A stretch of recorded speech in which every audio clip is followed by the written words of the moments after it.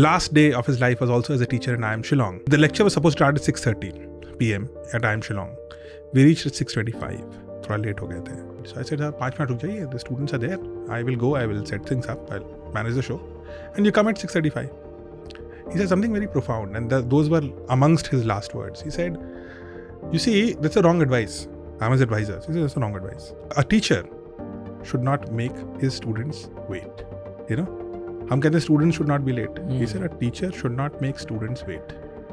I have to go. And so he went. He never came back, never ever. While he was teaching, he passed away. But even at his last moment, what was the mentor doing? He was valuing the effort of the student.